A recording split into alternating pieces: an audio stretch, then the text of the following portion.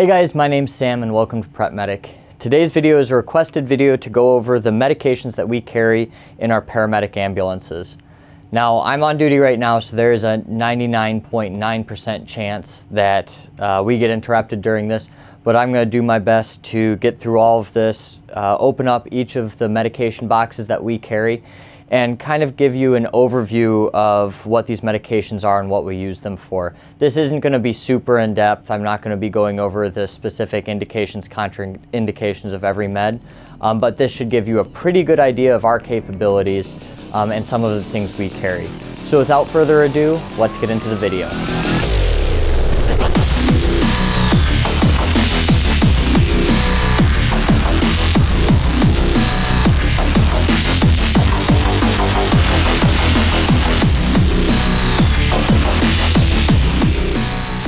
So the first medication box we have is the Simple Med Box. Now these are just basic life support meds that are on each of our ambulances, and because we're a hospital-based system, our larger med bags with narcotics and controlled substances are actually stocked by pharmacies. So having this box allows us to quickly restock our own medications that we use very often. So in this box you'll see we have, I'll take these ones out because these aren't tagged. We've got your duonebs, so your albuterol and ipratropium mixture. You've got your albuterol only packets here. We've got Zofran tablets that can be taken orally. Zofran vials. Now we're in a college town here. This is Iowa State University. So on nights we run a lot of drunk students. So a lot of this goes towards them. We also carry baby aspirin. And then nitro tablets, nitroglycerin. So putting these away, we'll move on to our main medication box. All right, so this is our main medication box we carry on our ambulances. It's a Pelican Case 1500, specifically made for EMS medications. We carry this just because it's pretty rugged, easy way to store our meds, and it has easy way to tag our meds. Not the easiest thing to carry, but we have a fire department that does a lot of lifting for us. So we always have enough help on scene for us. So let's get into this box. All right, so you'll see that this has a bottom portion and a top portion. Let's start with the top portion here. Now I realize there's a little bit of glare here. I'll do my best to minimize that for you. In this top, we've got a couple meds right off the bat. Now most of these are going to be our ACLS meds, or advanced cardiac life support medications that are not down in the boxes. So to start up in the upper right corner, we've got 6, 12, and 12 of adenosine. And I'm honestly not sure if this is focusing. I don't have a return screen on my camera, so hopefully that's focusing for you. We are getting diltiazem in the next iteration of our protocols for AFib, but we don't have it yet, so that's what this blank's for. We have metoprolol.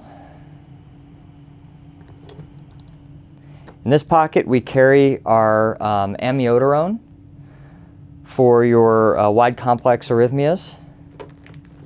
Down here, we carry Levophed. Now, Levophed is always mixed into a drip for us, and then we give this in infusion. This is our primary pressor that we use.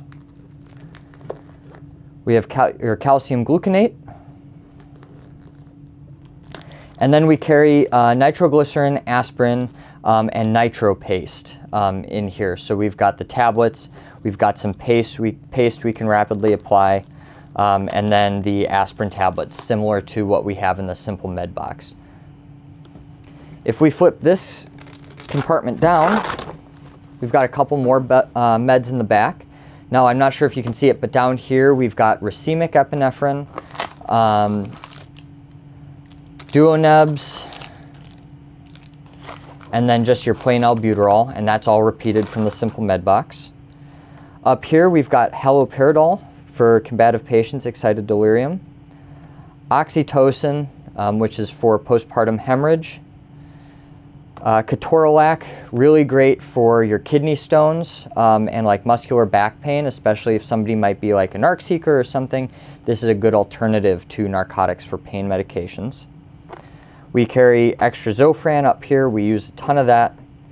And then in here we've got our ampules of Epi 1 to 1000 for anaphylaxis, and then diphenhydramine going down that anaphylaxis and allergic reaction protocol. In this pocket we've got our methylprednisolone, our Solumedrol, which we're carrying for your anaphylaxis patients, your allergic reaction patients, just a steroid that takes about 45 minutes to work, but we get it started in the ambulance, and then by the time they're in the ER, it might be the difference between if they're buying themselves an endotracheal tube or not. And then lastly, in this pocket, we've got our magnesium sulfate, and we carry this for torsades de pointe or for seizures of eclampsia. We have the mag sulfate.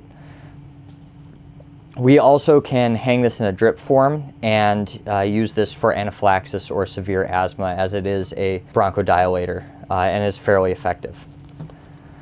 So now we're going to move down to the base of the box here. So in the base of the box, we have most of our ACLS medications and our pre-filled medications in this side. So to start off, we've got our sodium bicarb for acidotic patients, patients with prolonged downtimes. It's not routinely given in ACLS anymore, but we have it just in case. We've got 2 boxes of D50. We've got atropine sulfate, and we've got a stack of these. And interesting fact, Ames, Iowa and Mary Greeley Medical Center is actually a Department of Defense stockpile of atropine and nerve gas antidote. So we have a huge case of atropine upstairs in the pharmacy that we can give in the event of a terrorist attack or a nerve agent release. Just kind of an interesting fact. Over here we carry Narcan, and we carry a lot of Narcan. They've found that a lot of these carfentanil overdoses are taking upwards of 20 to 25 milligrams of Narcan to reverse the narcotic overdose.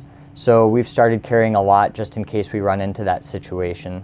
And it is something we give fairly regularly at our service. In here we also carry lidocaine as a secondary antidysrhythmic. Also, it can be used to flush an interosseous line if you started it on a conscious patient to kind of numb that site, because the medication pressure is actually very, very painful. So moving on to this side of the box, this has all our controlled substances and then our RSI medications and our epinephrine for cardiac arrest. So we've got a bunch of pre-filled epinephrines for cardiac arrest, ACLS protocol. And then in this pocket, we've got some oral glucose. This takes forever, and I don't usually give it if I can avoid it, just because I've had tons of patients throw up on me because of it. In this pocket, we've got our controlled substances. So in here we have our morphine, fentanyl. So this is just our pain management compartment here. And most of us will reach for fentanyl, but morphine is still an option if somebody has an allergy or sensitivity to one or the other. Then we have our benzodiazepine, and I'm not going to open these up because these are tagged by pharmacy and I don't want to give them more work than I have to. In here we carry our Valium, our Versed, and our Ativan for seizure control, continued sedation, and then certain musculoskeletal injuries. If they need muscle relaxants, we'll give some Valium to that. And then we also carry ketamine in here, and we use ketamine for a variety of things at our service. We use this for excited delirium combative patients. We also use it as an induction for rapid sequence intubation if need be. And then we're looking at getting a protocol for pain control, but that's down the road. That should be coming out in the next iteration of our protocols. And then the last controlled substance box we have here, you can't really see much in it, but essentially we have our succinylcholine, our etomidate, and then administration kit for that, because when we're RSIing, we don't really like to be reaching around for administration kit when it could be right there. So that's pretty much it for this box. We're going to move over, and we've got one more medication box to go through, and that is our transfer bag.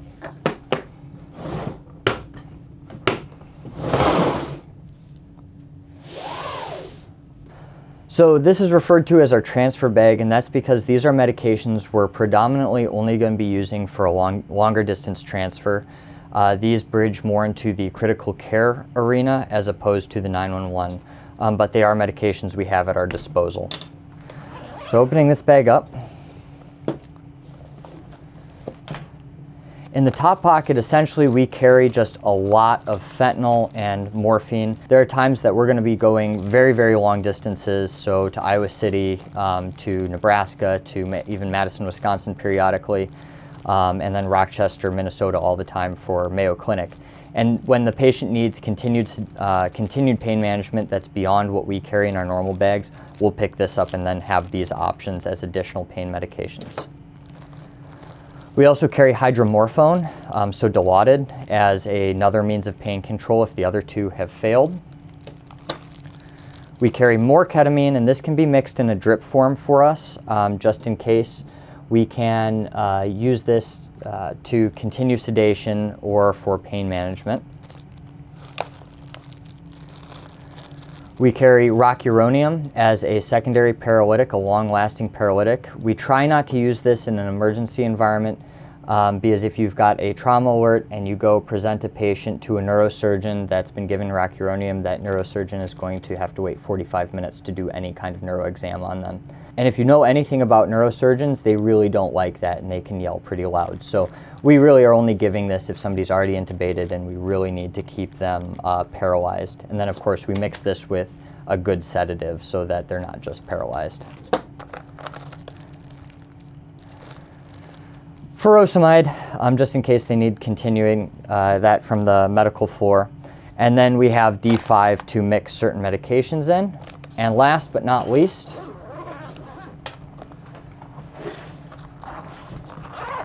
and I don't know of many other services that are carrying this, but we are carrying propofol, so the Diprivan. This is predominantly not used in EMS because if you're agitating the patient, moving them a lot, they'll actually start to wake up with propofol. However, it is a very effective continued sedation medication that's pre-mixed, really easy to use. So we do use this for an intubated patient being transferred to Des Moines or something like that. And then a lot of patients that are intubated in the ICU will have Diprivan hanging. We carry it just in case, and we've used it a number of times, and it's been very, very useful for us.